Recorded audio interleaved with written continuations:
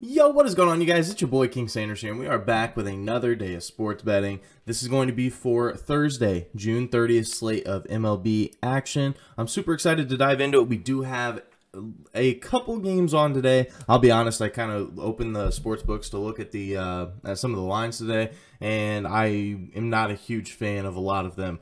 But I did end up finding a couple plays that I did like. I have two official plays, and then I do have a fun little parlay that I did throw on as well. Obviously, it's not an official play, so tailor it at your own risk, but it is one that I think has some really good value to it, and I really like the odds of it hitting. So, without any further ado, I did just want to go ahead and say that we are still currently on the road to 7,000 subscribers. You guys have been showing a lot of support here recently, so if you guys are new, make sure you guys do like, comment, subscribe, and turn on that notification bell so you guys know whenever I post.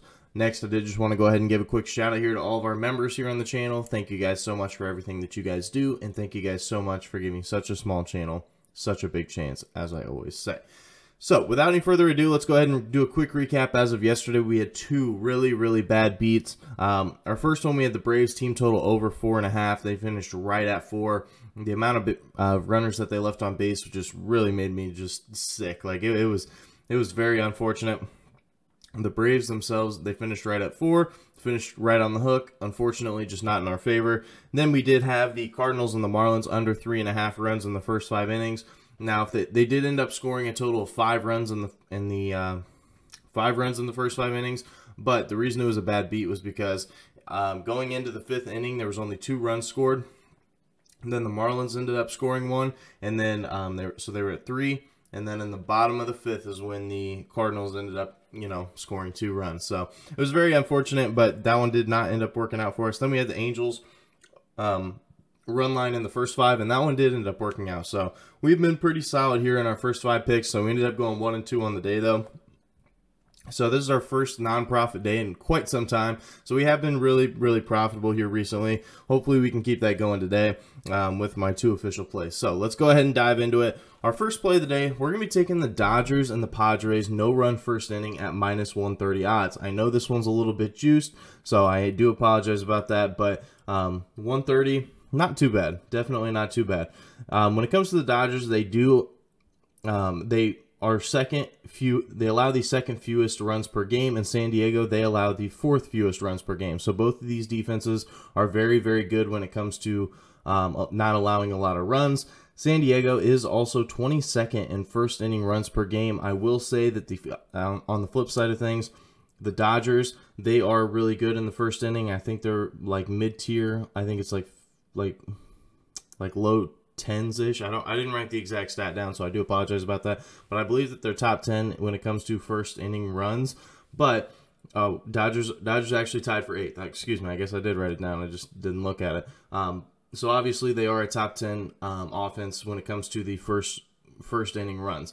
But I think that the pitching matchup is going to be a tough one here for the Dodgers, and I think that they may struggle. I'm truly more worried about the Padres side of things as opposed to like the Dodgers, and here's why. Joe Musgrove is going to be on the mound for San Diego with a 2.12 ERA and a 1.72 ERA on the road. He has been really good here just over the course of the year, and he's been really solid on the road, allowing just 1.72 runs, earned run average. So because of that, as long as it's not in the first inning, it really doesn't matter. I think that it is some solid value here. Also, Joe Musgrove in the month of June is 3-1 to the no-run first inning, so hopefully he can keep that streak going, and I definitely think that he's going to be able to. The Dodgers are really either hit or miss. Literally, they swing for the fences a lot, so hopefully they can end up working out for us. And Mitchell White is going to be on the mound for the Dodgers, and this is where it does make me a little bit nervous. He doesn't have a huge sample size, but he has pitched 1 inning versus the Padres, and he does have a 0 ERA, but it was only 1 inning. So definitely makes me nervous. Mitchell White is a much younger pitcher, so hopefully the Padres, they don't just crank a couple out of the park and everything. But the over-under is set really low as well. I think it's like 7.5, and then on top of that, this no-run first inning is juiced to -130. So the books are expecting both sides to be able to get it done today. And so hopefully all these stats are backing it and it ends up working out for us. So that is our first play of the day. Dodgers and the Padres, no run first inning at -130 odds. Now for our second play of the day, we're going to be taking the Brewers money line here versus the Pirates at -120 odds. Now if you look at it, Milwaukee is the fourth best road team in the entire MLB with a record of 25-18. So they've been really, really solid here on the road. And the Pirates, on the flip side of things, they haven't even hit 500 at home this year. They're just 17-20 at home this year. They have struggled just a little bit. Milwaukee is also 13th in runs allowed, whereas Pittsburgh is 25th. So Pittsburgh does give up a lot more runs per game than the Brewers do. And Milwaukee is also a better offensive team than the Pirates as well.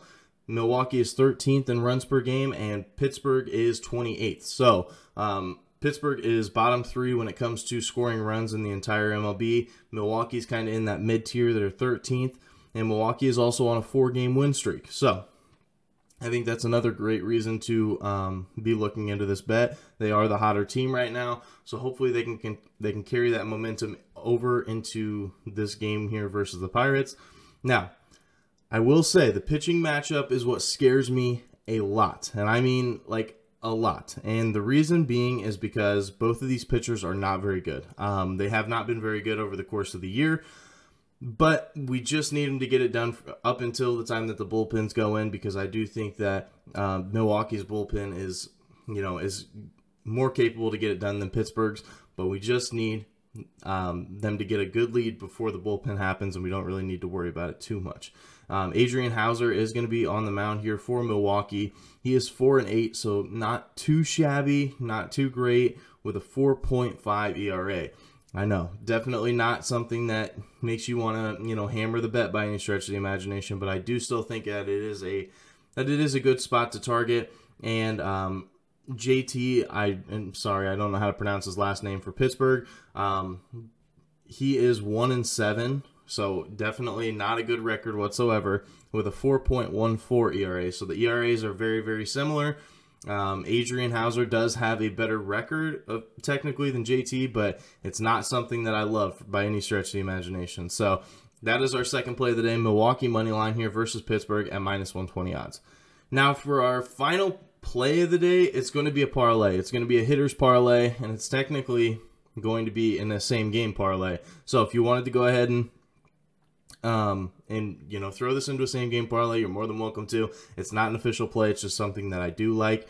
So it's going to be Dansby Swanson and Travis d'Arnaud to both record a hit. So if you take a look at it, Swanson, he has gotten a hit in 21 of his 23 games in the month of June, so definitely a solid record right there. And Travis d'Arnaud has got a hit in 8 straight games, and he's also gotten a hit in 13 of his last 16. So two of the best hitters in this game so far. They're going to be, parlayed together, and it does give you -105 value, at least on DraftKings. So I think that it is really solid value here for both Dansby Swanson and Travis d'Arnaud to get a hit. If you look at the pitching matchup, though, Aaron Nola is going to be on the mound for the Phillies. He has been a pretty good pitcher over the course of the year with a 4.1 ERA at home, but you're talking about two of the best hitters on the team. So hopefully they can go ahead and just get one for us each, and so that is going to be our last official play of the day. So Dansby Swanson, Travis d'Arnaud to both record a hit at -105 odds.